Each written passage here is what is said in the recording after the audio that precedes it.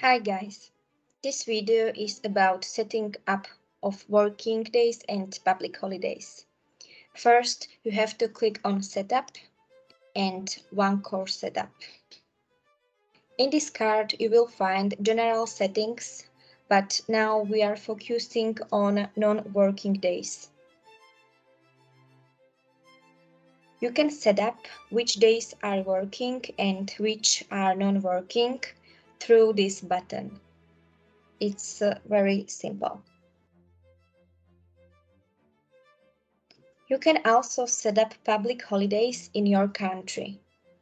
You can add, for example, this day, for example, holidays.